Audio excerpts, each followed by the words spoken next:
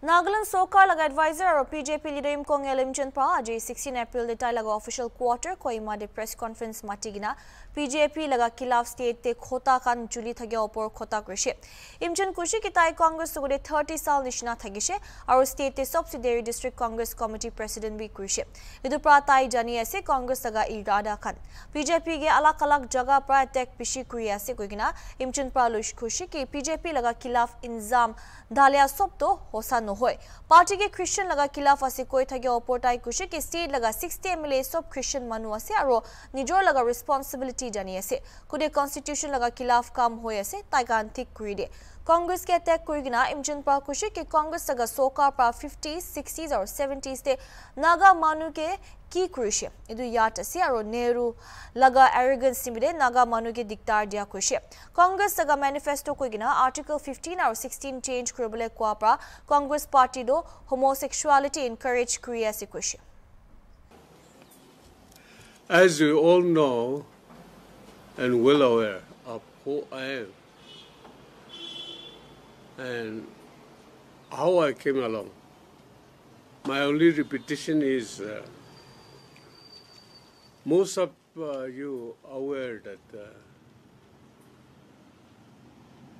my prime life was in the Congress, and I served the Congress Party nearly about 30 years. I was also the longest District Congress Committee President in the state, besides other organizational boss. I know the International Congress fairly well, and I don't deny that I was ex-congressman. For that matter, perhaps most of our 60 members in the present house are ex-congressmen. Today in the parliamentary election, the Bharatiya Janata Party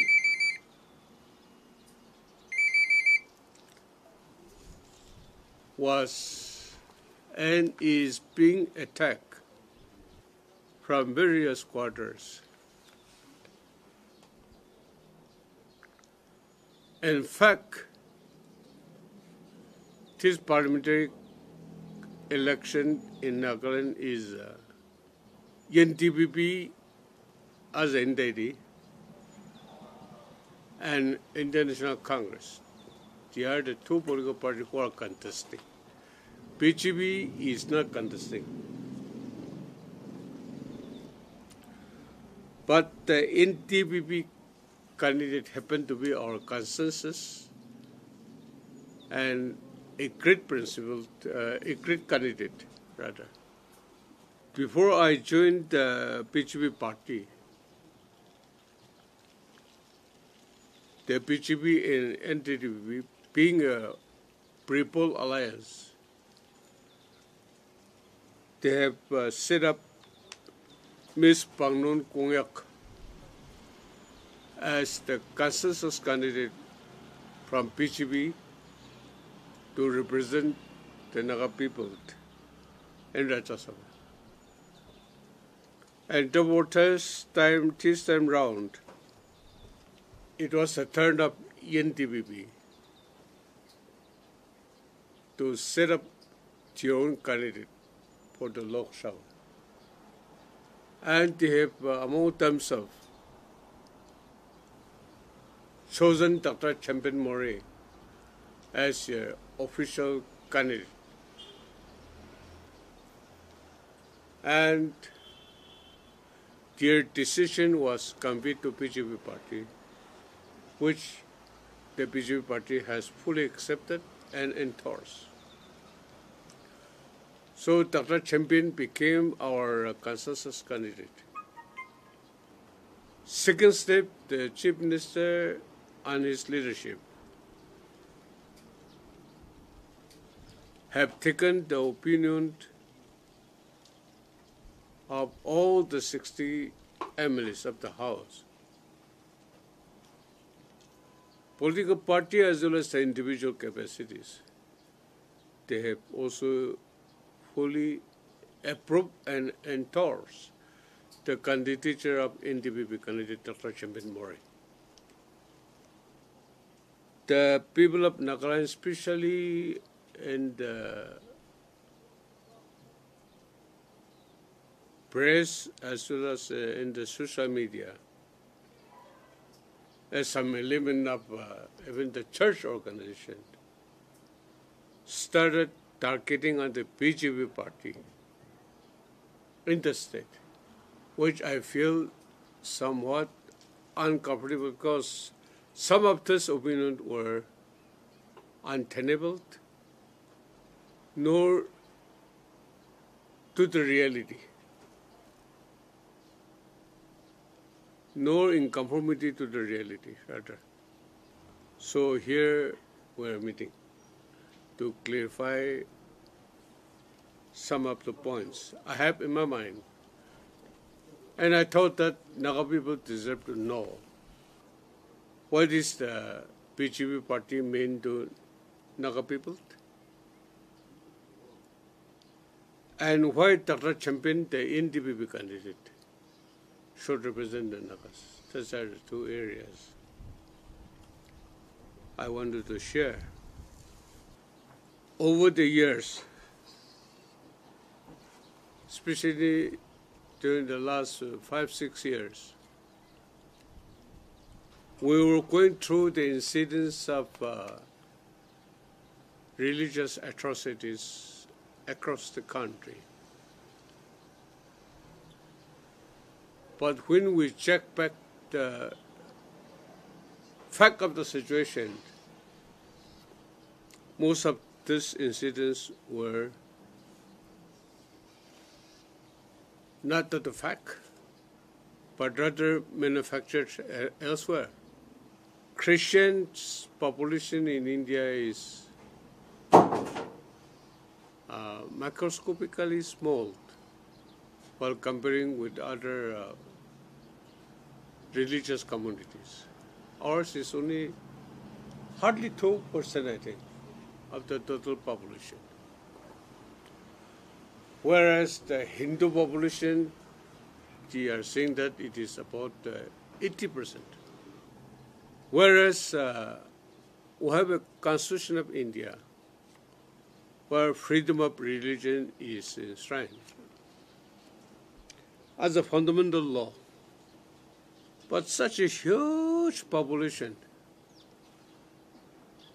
maybe the biggest population in the world, except China.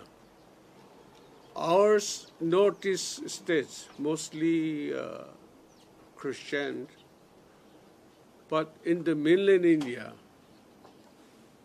the Christian population is very, very negligible. Percentage is also very insignificant. So supposing in your village, it's a Christian village,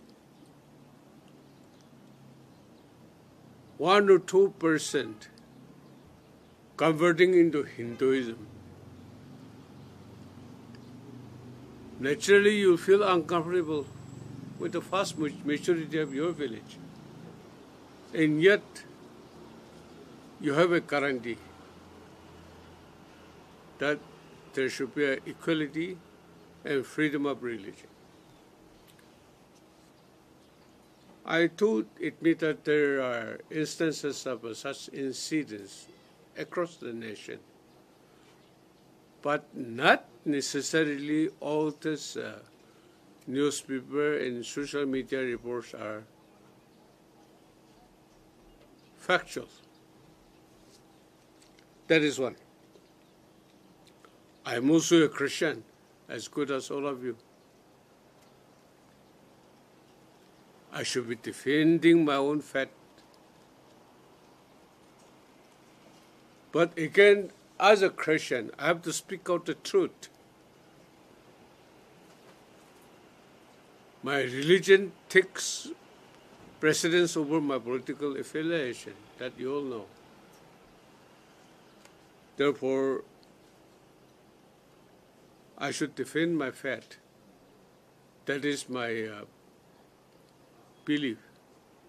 But I'm not the one, nor you are not the one, to believe or to accept everything as a gospel truth. No. You have to check back with the facts and with the proven evidence. Only then you take a decision.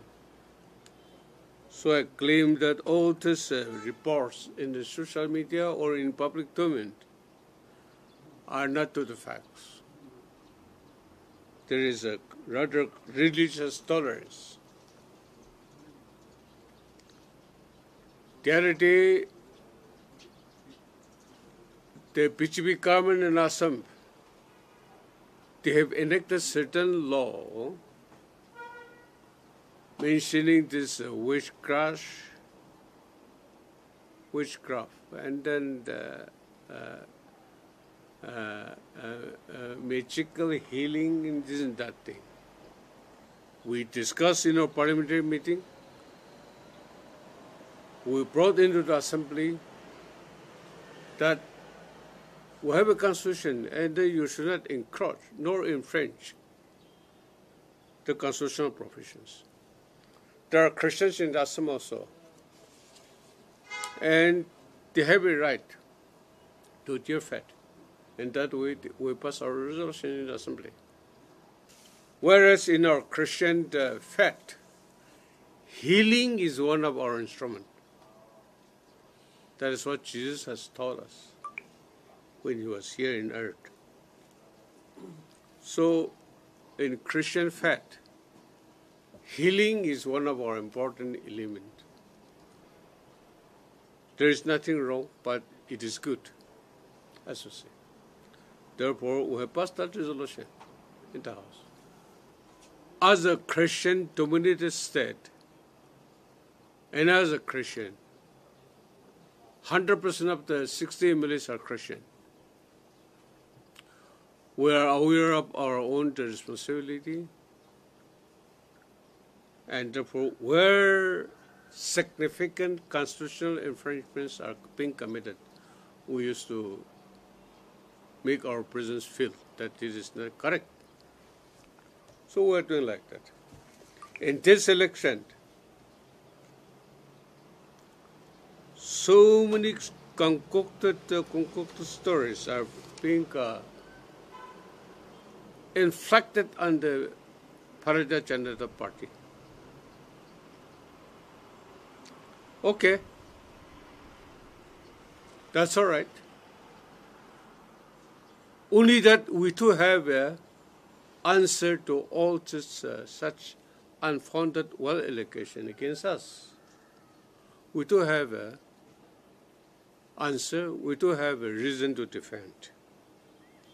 Then how about the Congress Party in action? They should not forget. Because memories are still afresh in our mind. What Congress government has done to Naga people during 1950s, 60s, even to the 70s. I am constrained to remind myself and post down to my memory lane in this regard. It was Congress government, it was Congress leadership, and it was a congressman, Pandit Jawaharlal Nehru, who said that even if all the rivers run into blood by Naga blood, I don't care. I quoted even in the assembly in 21. No, 20. Nehru's arrogant stand has caused the Naga people very, very dearly. Even if you want me to forget it, I could not forget it. It is still fresh in my mind. All these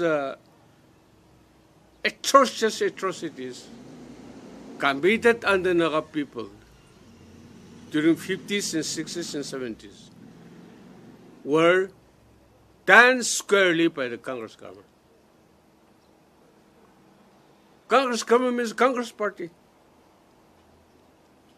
They are the one who committed all such unbelievable, untold stories on the Naga people.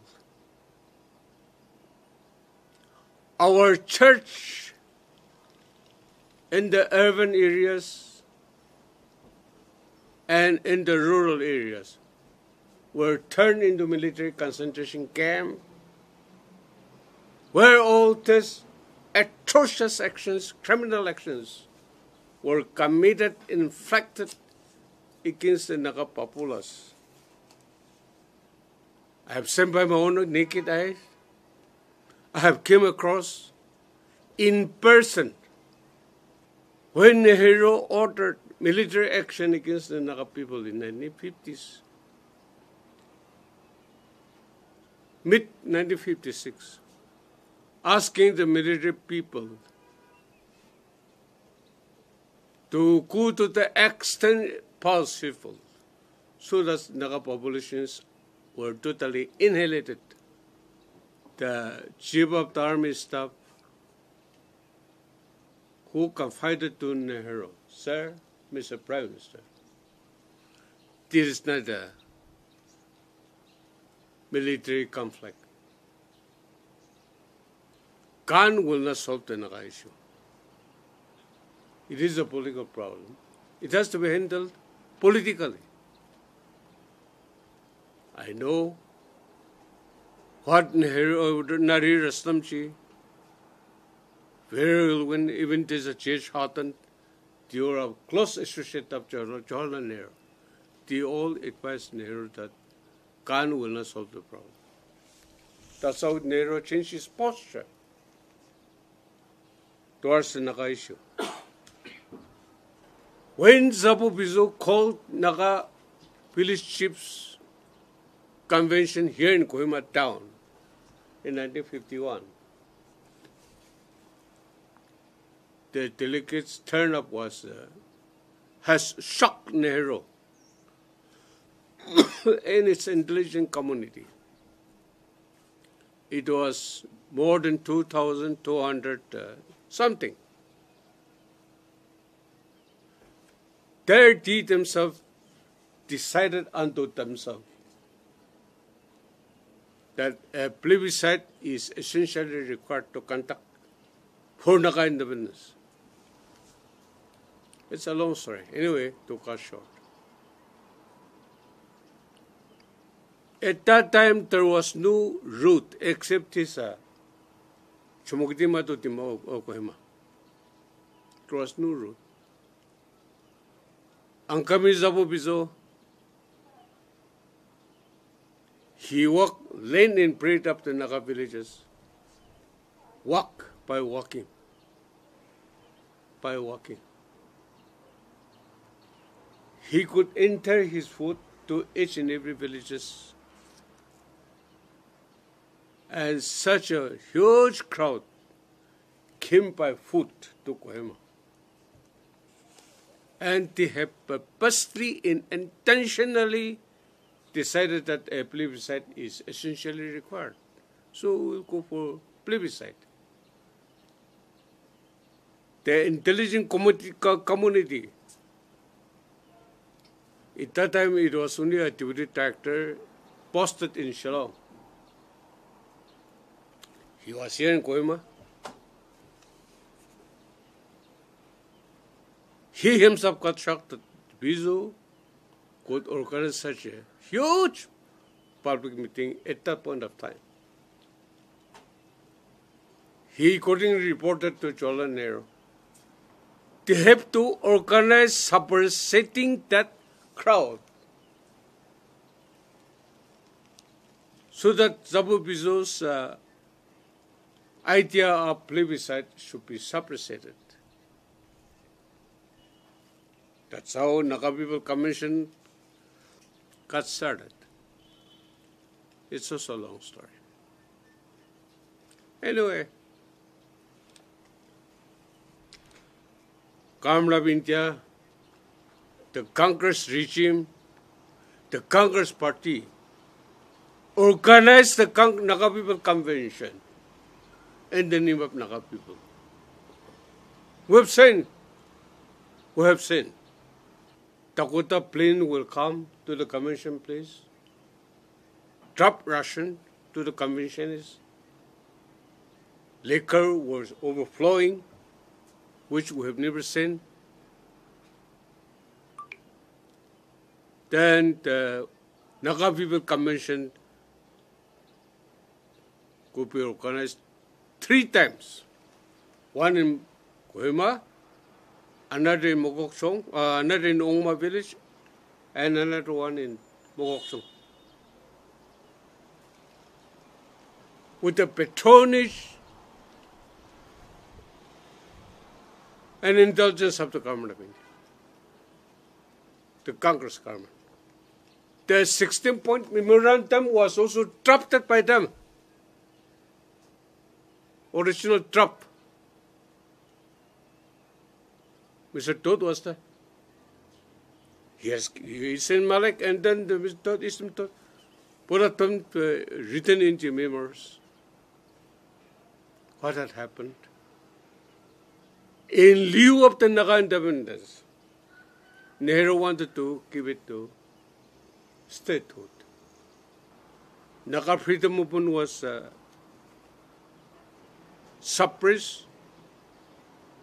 They thought it was suppressed, even though they could not suppress.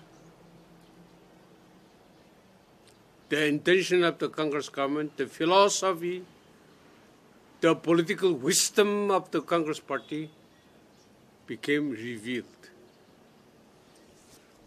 Which party has turned Naga Church into a military concentration camp?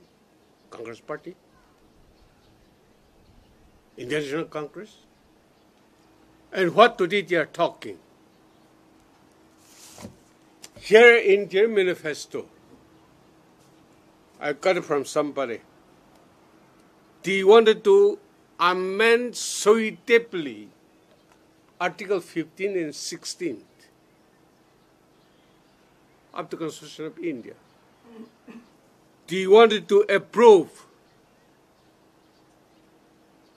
the activities of the LGBTQIA. What is that?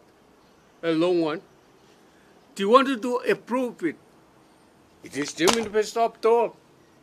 It is their manifesto. Congress party wanted to cook in for Naga people homosexuality in Nagaland, which is a Christian-dominated state. 99% of the population are Christian. Let us go to Holy Bible also. Romans chapter 1. You start from verse 21 to 32. Especially you go through 32. Verse 32. Saint Paul, Apostle Paul, was commissioned by Jesus Christ specifically for us, Gentiles, to the Jews. We are Gentiles. The New Testament was actually the framework of Saint Apostle Paul. We believe in it. Word of God came through him to us. After committing unimaginable atrocities, criminal atrocities against the Naga people for more than 2 decades, they are also aware that Nagaland is a Christian state. They wanted to encourage homosexuality against the tenets of the Holy Bible. Here BGP stands. We don't interfere in other religion. I got elected 5 times consecutively, from 2003 to 2023, I was a member of the House, and I'm still a member of the House. All the 60 members are Christians. We defend in our faith the Bharatiya Janata Party never asked us to convert our church into army camp. No, never. Without telling us, Congress Party has already done in Nagaland, including my own village, Mountain. I have seen by my own eyes. My parents were tortured in our church. My church building, village church building, there most of our parents were tortured, blindfolded, kept inside the church, sacrilege against the tenets of the Holy Church was committed by these people. No other than the Congress Party in its karma. And what they are talking today. NTPP party is also a born-again Christian party. They have nominated Dr. Champion Mori as their own candidate, where we have endorsed it. And we are supporting it. If he will be elected, no doubt, there is no doubt. BJP government, Narendra Modi will become the Prime Minister again. Champion Mori will represent Naga people in Lok Sabha. That is 100% sure, 100% sure. If we talk too much, we are bringing trouble only for us, but nobody else. By amending Article 15 and 16 of the Constitution of India, Congress Party wanted to encourage us for homosexuality. What is this? BJP is against it. We are against it. We shall never do it.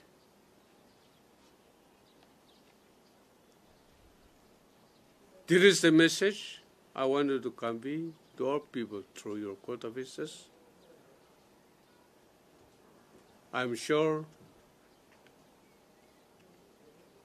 through your court officers, my message and the BJP party will go down so that it will be good tidings for our state and also for the BJP party. That is one aspect. Another aspect of which I wanted to share with you is to have a harmonious relationship with the political party which is governing the nation. Naga people and then the state of Nagaland, ours is not a producing state. We are rather in the category of consumerism. And therefore, we need to have a emotional relationship, not only politically. And therefore, to give the union government and quote the book of people, and then the arm should be give into quote book so that mutual benefit should derive out of our political understanding in its dynamics. That way I wanted to convey my message through you. Thank you very much.